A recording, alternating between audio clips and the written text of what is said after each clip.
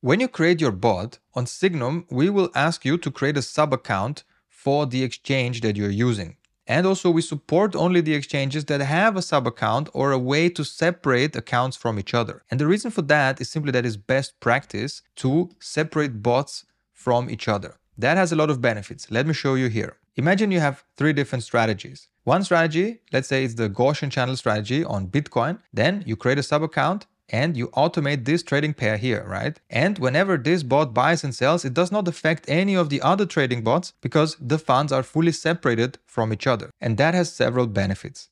For example, the first benefit is that you can create the profit and loss calculations for this trading strategy, right? For this trading pair very easily because all the trades that happened for this trading strategy are on one specific account. So whenever you download all the trades and you check out the P&L feature that even Bybit has on the sub-accounts, then you know this is only this one trading strategy. So that is very cool. The next benefit is that the strategy that actually makes money will have more and more and more money to reinvest in its trading signals and thus compound on itself, whereas the strategy that makes less and less money, then this strategy will basically stop trading at some point. It lost all the money, but it does not affect the other strategy that actually works perfectly well. So if the strategy that makes money has more money to reinvest next time and so on, then this has a compounding effect for the one that works, and this strategy that loses money will basically have less and less and less money to use, which is actually exactly what should happen, right? And worst case scenario, this loses all of its money. It does not affect any of the other strategies. So that's a huge effect, and that gives the power to the strategies that work and takes the power and the funds away from the ones that don't work. Another benefit is that you can easily reallocate funds from one strategy to another by simply sending funds from one sub-account to the other sub-account. So let's say that this strategy starts losing money, right? And you want to give this other strategy more funds, or actually all of these remaining funds, because this upper one is working fine and you want to just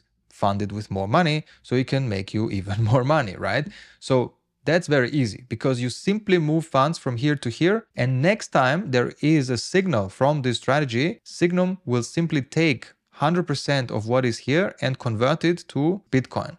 Actually, you can choose to do that. We have this feature which is very popular, right? So this is another benefit that you have when having sub-accounts and also when using SIGNUM. And why this is so cool as well, because you don't need to change the strategy settings to send different numbers or something, right? You simply move funds between the accounts and SIGNUM simply takes 100% and converts it, right? So the more money you give it, the more money it will use to trade with. So that means that in SIGNUM, for every exchange that we offer, you have an explanation on how to create such a sub-account. It's very easy for the exchanges that we support, and we will only support exchanges that have that feature, okay? KuCoin has that as well. Kraken is a bit different. It does not have sub-accounts like the other exchanges. It's a bit behind in that case, but it does allow you to create new accounts with different email addresses. Now, if you're using Gmail, you have a benefit that you have infinite aliases for your main email address. Here is a video that we linked for you to make it easier to set up such accounts. This is why sub-accounts are important, and this is also why SIGNUM is opinionated, and it will not allow you to put the same API key and API secret twice. When you try that, you'll get an error, because this is usually why people have a bad setup for their automations. We want you to have sub-accounts because it's the best practice. So go ahead and create that and have your first bot, have your first automatic trade, and I see you in one of the next videos. Good luck.